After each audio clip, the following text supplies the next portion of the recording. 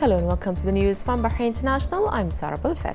His Majesty King Hamad bin Isa Al Khalifa received today at Safriya Palace Sultan Ibrahim ibn al-Marhum Sultan Iskandar al-Hajj of Johor upon his visit to the kingdom. His Majesty welcomed the Sultan and reviewed with him the deep-rooted brotherly relations and means of further bolstering them in all areas. His Majesty expressed pride in the level of the Bahraini-Malaysian relations, hailing their development for the benefit of both countries and their people.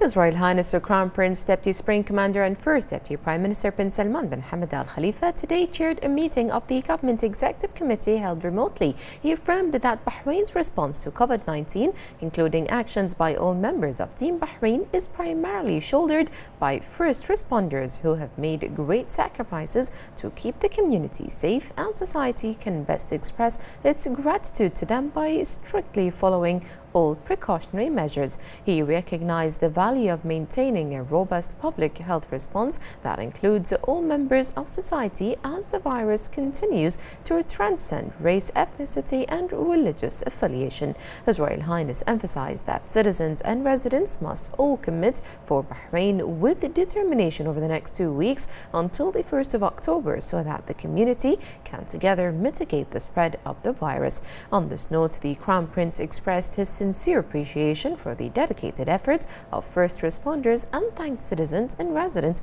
who remain committed to following precautionary health measures. Following consideration of a report submitted by the National Medical Task Force to combat the coronavirus headed by the Chairman of the Supreme Council of Health, His Excellency Lieutenant General Dr. Sheikh Mohammed bin Abdullah Al Khalifa, it was decided to postpone the return of administrative, technical and teaching staff at public schools for a 2-week period until the 4th of October 2020, whilst ensuring that teachers and educational staff are periodically tested for COVID-19 in coordination with the Ministry of Health. The Government Executive Committee also decided to extend the postponement of the return to in-person learning at public schools until the 11th of October 2020.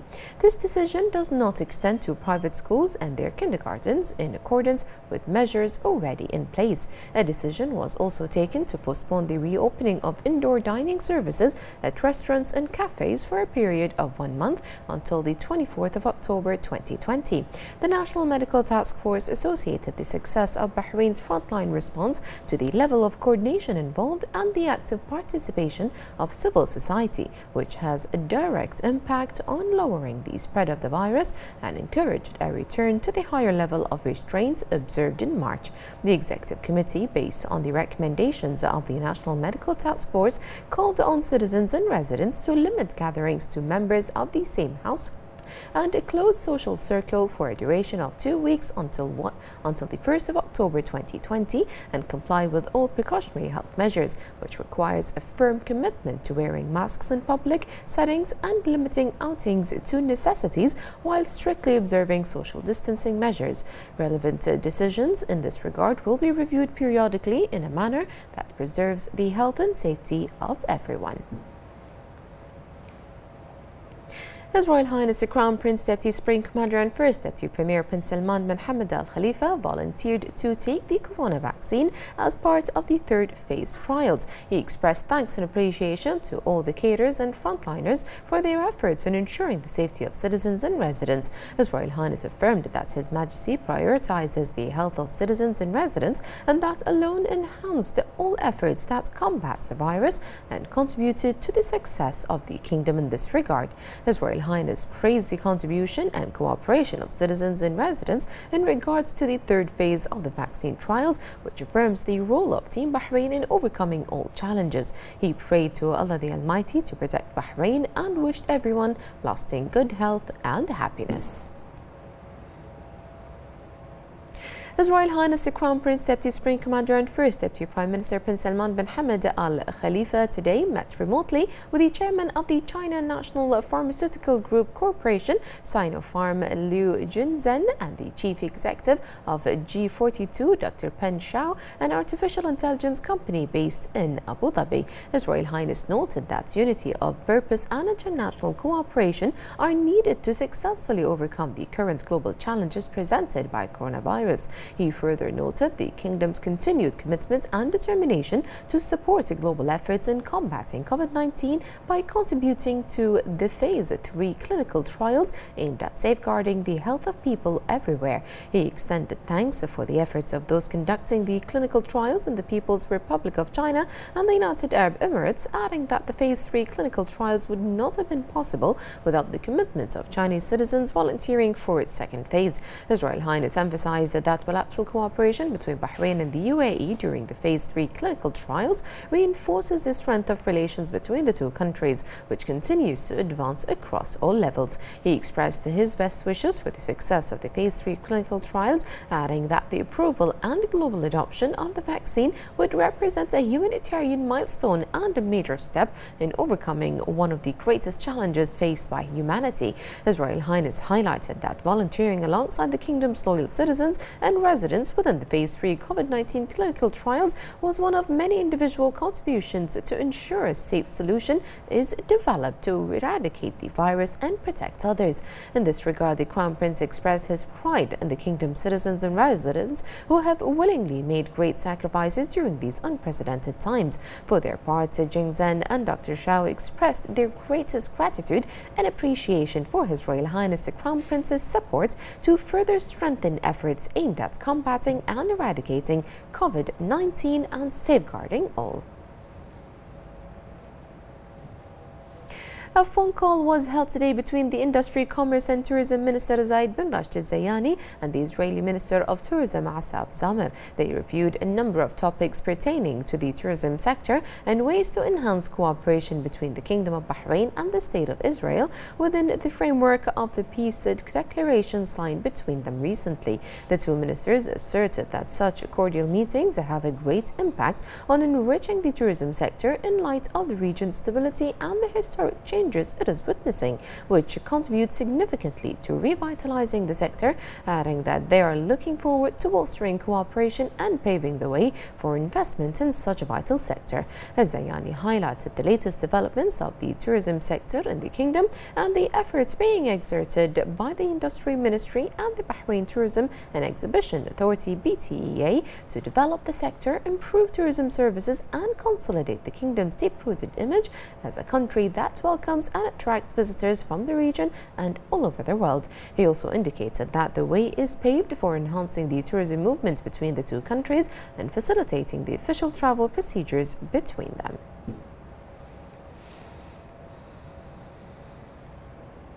Bahrain's Foreign Minister Dominic Raab praised the historic signing of peace agreements between the UAE, Bahrain and Israel, as well as the U.S. leadership after a meeting with Secretary of State Mike Pompeo in Washington. He stated Britain's full support for the agreements at a joint media conference with Pompeo and added that these are important steps towards a peaceful and prosperous Middle East. He also said that Britain believes to be an opportunity for dialogue between Israelis and the Palestinians, which will be ultimately necessary for an enduring two-state solution. Pompeo said that watching three nations together establishing relations was a great day and that these historic events show what is possible when people of good will work towards achieving peace.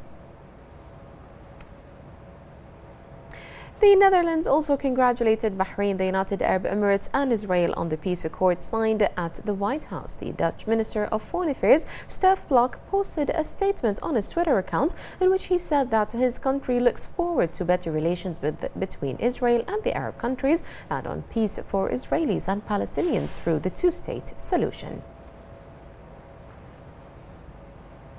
The Minister of Foreign Affairs and International Cooperation of the United Arab Emirates, Sheikh Abdullah bin Zayed Al Nahyan, met with his American counterpart, Mike Pompeo, and leading U.S. congresspersons at the conclusion of the UAE minister's visit to Washington, where a peace agreement with Israel was signed. Various methods for cooperation between the UAE and Israel were discussed during the meeting, with the aim of bringing positive change to the Middle East and to enhancing peace and stability in it. The minister affirmed his country's commitment to joint cooperation to safeguard peace and security in the Arabian Gulf and to combat extremism and various threats to the region's stability.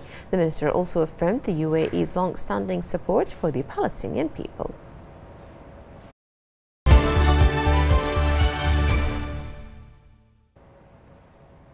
The chairman of the Transitional Military Council, the TMC, in the Brotherly Republic of the Sudan, Lieutenant General Abdel Fattah al-Burhan, met at his office in the Sudanese capital, Khartoum. The Secretary General of the Royal Humanitarian Foundation, Dr. Mustafa Sayed, the Undersecretary of the Ministry of Health, Dr. Walid al-Mana, and the accompanying delegation on the occasion of their visit to deliver the contributions of the kingdom to the people of Sudan and to visit the areas most affected by the floods. Al-Burhan hailed the efforts of His Majesty King Hamad bin Isa Al Khalifa in supporting the people of Sudan, particularly in light of the exceptional circumstances the country is going through in light of the recent floods. As Sayyid conveyed the greetings of His Majesty King Hamad bin Isa Al Khalifa and his condolences to the victims of the floods, as well as his wishes of further progress and prosperity to the people of Sudan. For his part, Lieutenant General Al-Burhan valued the noble stances of the kingdom led by His Majesty the King in support of Sudan and the kingdom's consolidation with the Sudanese people. He understood the deep-rooted fraternal relations and their continuous development, as well as the joint interest in further bolstering cooperation at all levels.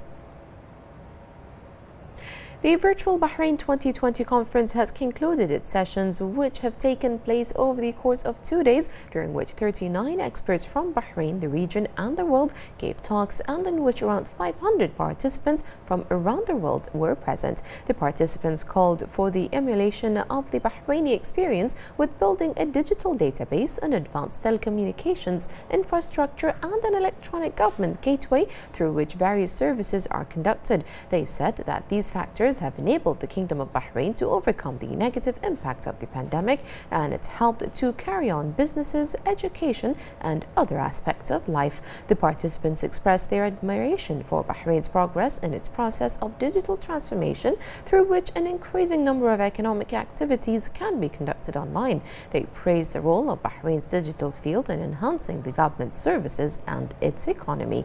They also praised the success of the conference, which they said has widened the horizons of progress in vital sectors of Bahraini life, including education, health, commerce and digital security.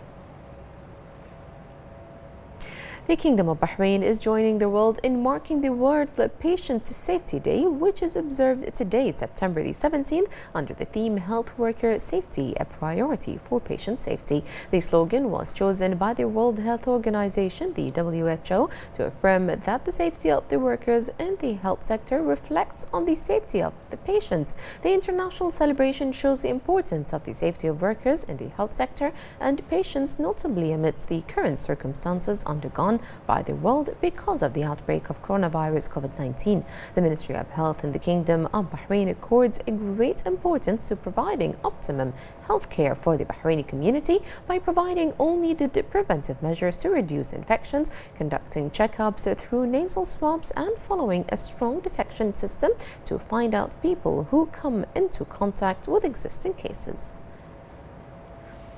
The Ministry of Health said today that the number of coronavirus cases reached 6,824, with 613 recoveries, 841 registered new cases, and 1 death. 124 of the new registered cases are expatriates, 716 are contacts of active cases, and 1 is travel-related. The deceased was a 42-year-old male expatriate. The ministry expressed its heartfelt condolences to the family of the deceased and urges everyone to adhere to the rules and avoid public spaces when possible. And the Interior Ministry has registered a new international accomplishment when the program of rehabilitating and integrating convicts into society, TAMAM, and the public interest program concerning the implementation of the alternative penalty law have won the 2020 Stevie Award for Excellent Administration Team. The award attracted 4,000 candidates from 74 countries, and the winners were selected by 12 panels comprising of 270 international experts. The two programs were widely praised for their positive social results, in addition to their innovative nature by developing humane solutions with a modern and comprehensive scientific approach. The two programs achieved the highest rates of return on investment and reduced recidivism rates.